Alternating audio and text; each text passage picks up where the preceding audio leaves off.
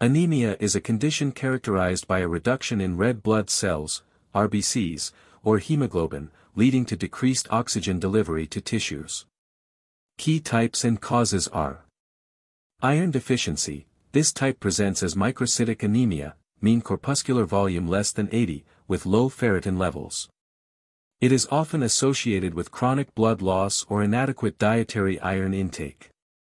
B12 or folate deficiency. It is characterized by macrocytic anemia, MCV greater than 100, and megaloblastic changes. B12 deficiency may also present with neurological symptoms. Hemolytic anemia. It is indicated by increased reticulocytes, elevated lactate dehydrogenase, and decreased haptoglobin. Common causes include autoimmune disorders, sickle cell disease, and G6PD deficiency. Anemia of chronic disease. It is typically normocytic, with increased ferritin and low total iron binding capacity commonly observed in chronic kidney disease and inflammatory conditions. High-yield clues. Microcytic anemia. Conduct iron studies to evaluate iron, TIBC, and ferritin levels. Macrocytic anemia.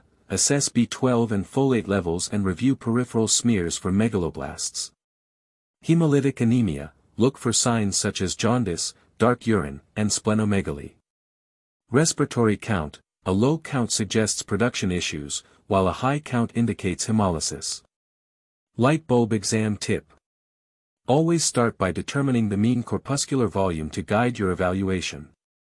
For hemolytic anemia, differentiate between autoimmune and hereditary causes, and rule out underlying conditions.